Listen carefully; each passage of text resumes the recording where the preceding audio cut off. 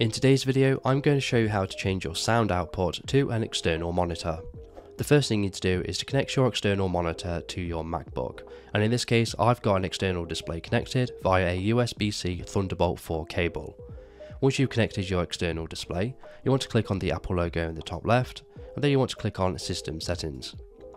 Once you're in the System Settings application, you want to find the Sound tab, and this will bring up all of your sound settings. Now, the settings we want to focus on today is the Input and Output tab. Now, if you want to change the output device to your external monitor, you want to make sure you are selected on the Output tab, and then you want to select the external monitor that is currently connected to your Mac. In this case, it's the Odyssey G85SB. Now, I have noticed that this can produce some bugs and glitches and problems, so if that does happen, you just need to simply restart your MacBook and reconnect your device, and that should fix all of the issues. So if this video is helpful, please leave a like, and if you have any questions or comments, you can leave them below.